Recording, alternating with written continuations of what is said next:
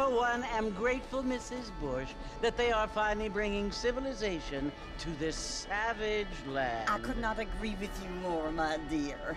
My daddy settled this land, and I know he'll be looking down on us, pleased at how we help the natives. Yes, they've lost their land, but they've gained access to it.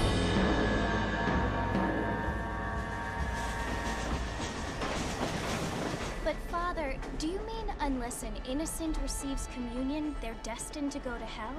That hardly seems fair. What I mean to say, Jenny, is that there is a great deal of difference between an innocent and a savage. I never thought of it that way. Yes, they lived like animals, but they're happier now.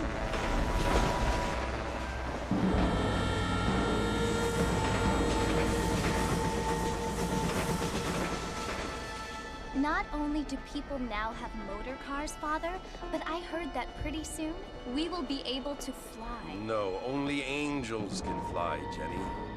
No, apparently people can fly. Didn't you hear? Out in Kansas, a man even got a car to fly. I hardly think so, Jenny.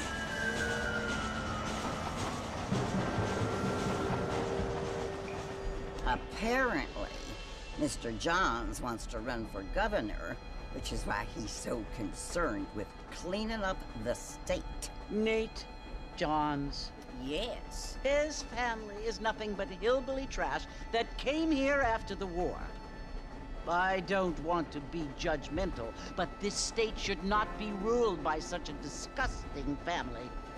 A family without class. Apparently. The Johns family have made a lot of money, and he has a lot of friends in politics. Mrs. Bush, money isn't everything. There are many things that money cannot buy. It seems that money can buy voters, though.